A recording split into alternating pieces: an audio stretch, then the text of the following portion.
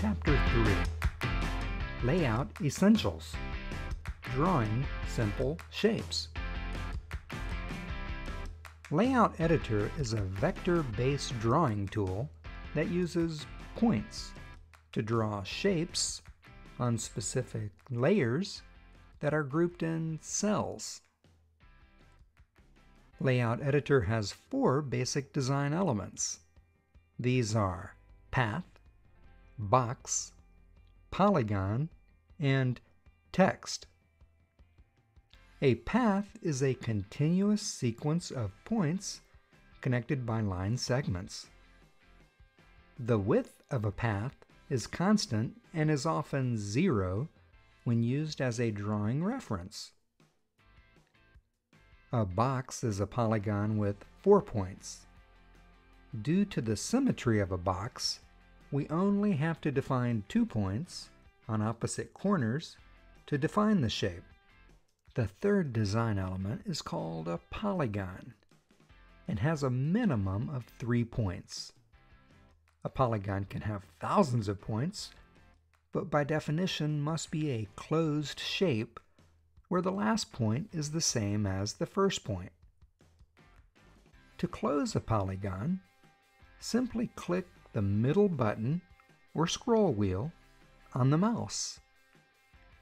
You can use a polygon to draw the same shape as a box, but this will be a little more work for you to draw and a little more work for LayoutEditor to process. The final design element is called text. Text is not actually a shape unless it is converted to a polygon. After drawing a text element, open the text properties to convert the text to a polygon. LayoutEditor also provides a button in the toolbar to create circles.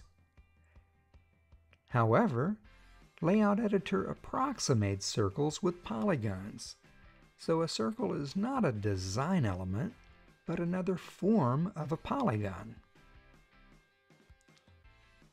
In drawing these shapes, we've been selecting the active layer on the left-hand side of the screen. This assigns the shape to the active layer and colors the shape with the particular style associated with that layer. LayoutEditor can have up to 1024 layers, numbered from 0 to 1023.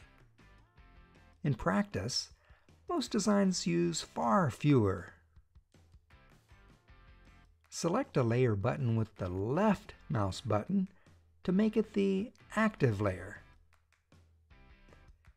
Select a layer button with the center mouse button to toggle its visibility. Select anywhere in the layer toolbar with the right mouse button to pull up a menu of additional options.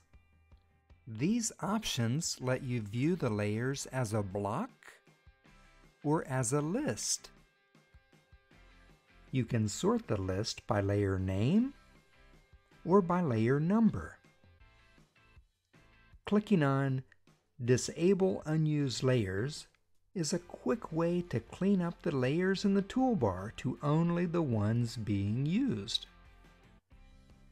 Selecting Layer Manager at the bottom of the menu gives you a single window to configure all aspects of all the layers.